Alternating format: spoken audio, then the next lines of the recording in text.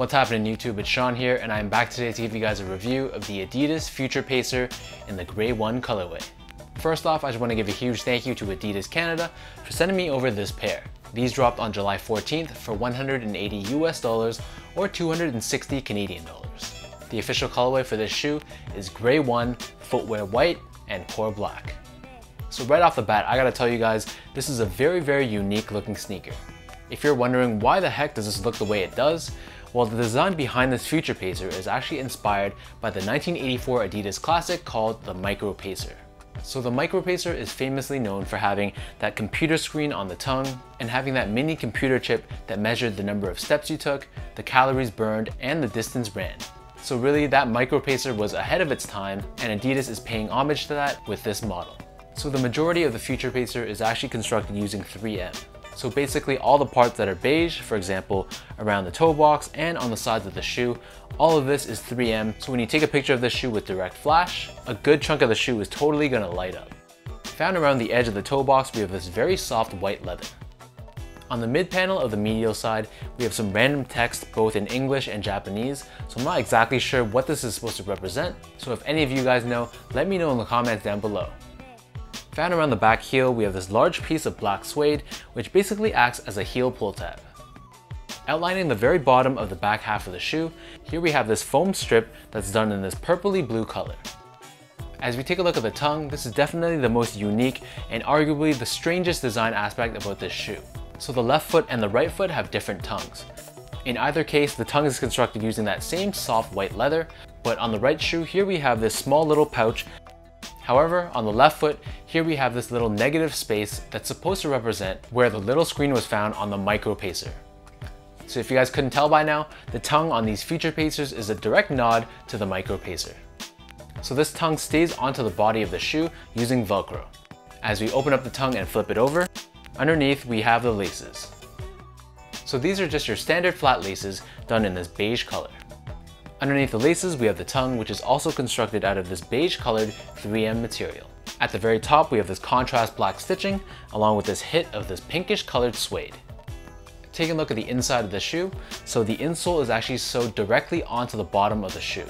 It's done completely in black, and it has the Adidas branding on the heel done in that same pink color that was found on the tongue.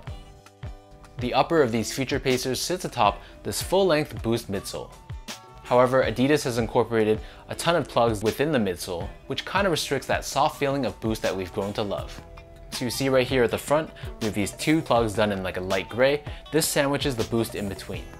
You see this again on the back heel. So on the lateral side, we have the Adidas branding that's embossed directly into the foam. And then starting from the center, rounding out onto the medial side, here we have these thick ridges. Turning these over to the bottom, so here we have a very intricate looking outsole. So this is done primarily in black rubber. We have this Adidas branding found in the very center, and you'll notice that throughout the outsole, there's certain areas that expose the Boost underneath. From a sizing standpoint, so I'd say that these run between true to size to a half size small. My feet measures as a true size 10, slightly on the wider side, and Adidas Canada sent me these in a size 10. Because of the way that the shoe is angled where the back heel is kind of pushed forward, I felt like my toes were pretty much hitting the very front of the shoe. From a width perspective, it was perfectly fine, but I'd say that these Futurepacers run a little bit more on the shorter end. So I'm kind of curious to see how the 10.5 would have fit, but for me, I can get away wearing the size 10 if I wear thinner socks.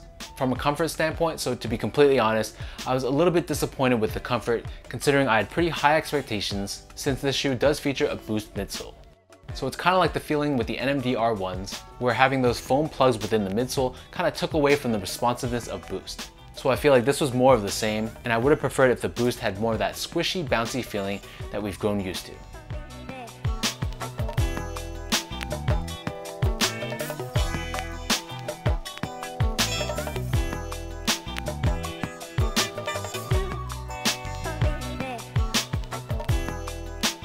So with all that being said, now let me lace these up and show you guys how these look on feet.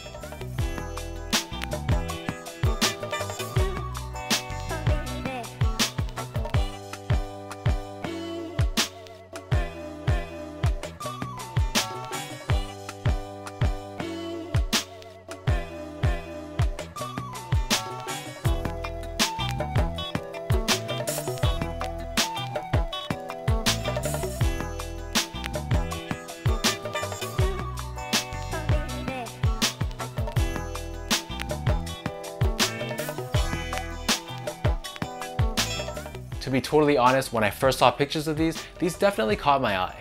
I'm not just saying that because I have these shoes in hand, but this was actually a shoe that I considered picking up, but the price point of $260 scared me off a little bit. I was really drawn to its design as I feel like it gives you that good balance between looking like a retro sneaker, but also looking very, very futuristic. So when I say futuristic, what I mean is in the olden days, how people envisioned, for example, like the year 2000 would be. Totally unrelated, but if you guys are familiar with Toronto's architecture, this shoe sort of reminds me of what the Rogers Centre, formerly known as the Sky Dome, looks like. So let me know in the comments down below what you guys think of the Adidas Futurepacer. If you guys like this video, be sure to like, comment, and subscribe. Give me a follow on my Instagram as well at esco8, and check out my website at seango.ca. Before I sign off, another thank you goes out to Adidas Canada for hooking me up with this shoe, and until next time, I'll catch you guys in my next video.